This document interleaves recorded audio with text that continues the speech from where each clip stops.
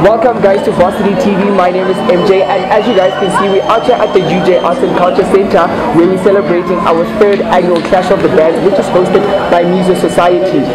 As you can see guys, I'm not alone. I'm hosting with the ever so great, ever so fun to be around, Halala, my man. Halala, halala, halala, halala, halala. Thanks man, you look awesome by the way. You know. Yeah bro, it's happening, it's awesome. We're listening to jams, we're listening to different types of voices. You know how beautiful African voices are. By the way, please like our page on Facebook, follow us on Twitter, follow us on Instagram, and subscribe the video on YouTube to get the whole features. We love you guys, thank you. So guys, without wasting any more time, let's go inside and check out what's happening.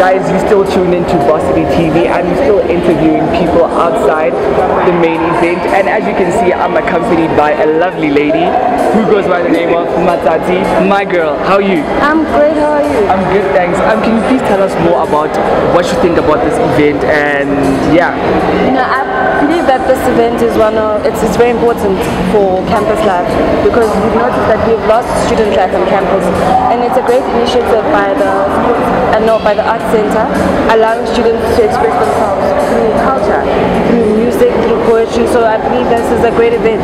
For me, it's really showing. Like, I love the performances, I love how they present themselves, you know, how they take songs as a diala and then it's been modern and current, so it's fun for me. Okay. I heard this is the 3rd time this thing happening. How was the previous ones? The previous ones were really successful.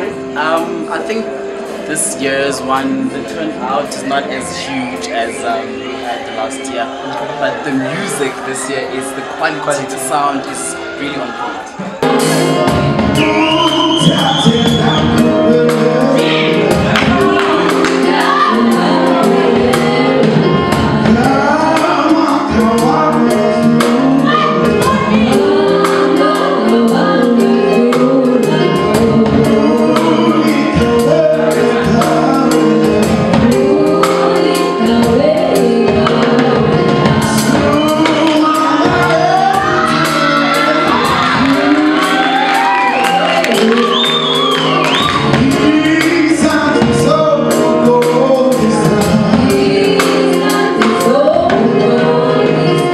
Welcome back guys, you still tuned into Varsity TV at the UJ Arts and Culture Center. As you can see alongside me, we're standing with one of the most inspirational people of the event.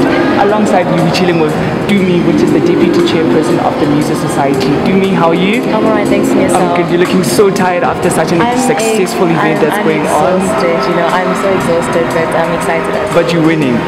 I'm winning. You're winning, and you're unleashing talent. Of course. And as you know, guys, we're still unleashing youth talent here at UJ. So, Dumi, could you please tell us a little bit more about Music Society?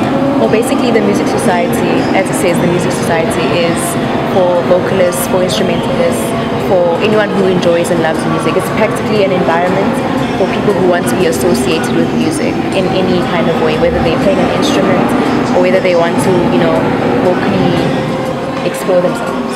Okay, that's really nice. And what I want to know is that this is my first time attending your event with Varsity TV. So I want to know, judging from the previous years, how would you say today's event is different from the other years as well?